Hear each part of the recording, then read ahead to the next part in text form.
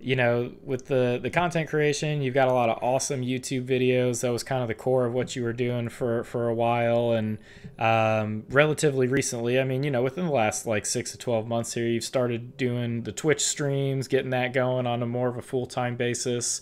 Talk a little bit about what that's like, and if there's been any sort of challenges or maybe things you've enjoyed with it compared to the traditional YouTube videos. Yeah, so it's only been about 3 months of Twitch, Okay. actually. So a little bit of exaggeration there, Tino. Yeah, my bad. My I bad. know I look like I'm a pro. I know, but only 3 months. Pretty new at it still. Still having people like drop in saying, "I didn't know you did Twitch," and I'm like, "Well, watch my recent videos because I keep plugging it."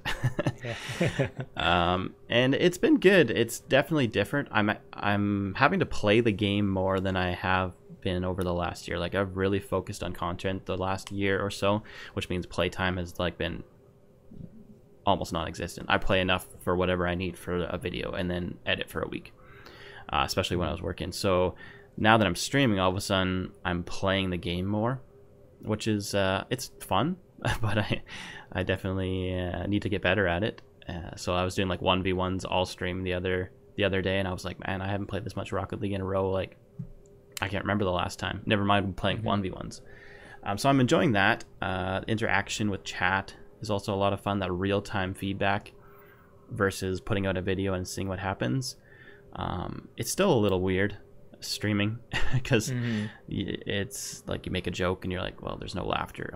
I don't know. Was that a joke?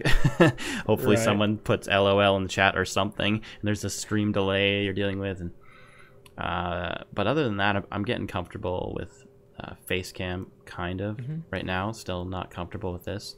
But as for comparing it to YouTube versus Twitch, yeah, it's just different. I feel like I don't do very much on Twitch. I feel like my videos are very involved and thought out, where Twitch I'm like, okay, this is what you guys want. You just want me to hang out and talk to you, because it doesn't feel like this is content compared to what I consider content.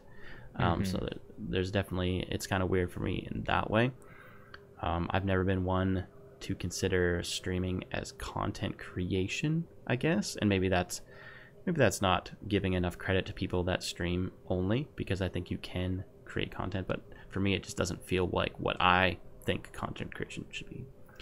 Sure. And so it's been a little bit of acceptance on my end to say, okay, this is I'm doing something, people are enjoying this, I gotta just keep doing it.